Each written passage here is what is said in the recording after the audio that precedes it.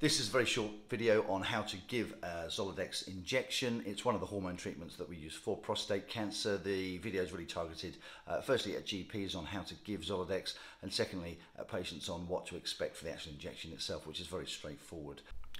So when you first take Zoladex out of the packet, it looks something like this. The needle is sheathed and there's a protector for the plunger to stop you from deploying that. So the first thing obviously is to prepare the patient's skin, and we'll show you a video shortly of how to do that.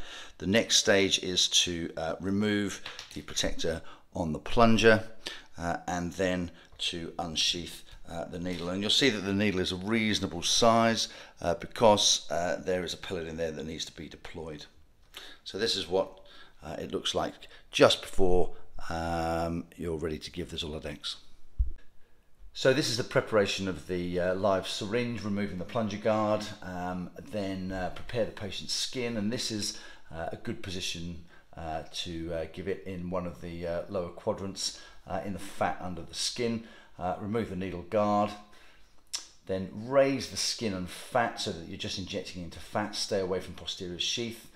With the bevel up, straight in, inject the plunger, and you'll see that the needle is auto-retracting, so when you take it out there'll be no needle visible. Finally, and very briefly, this is us, Dan Spurnat on the left, Mark Lloyd in the middle, and myself on the right.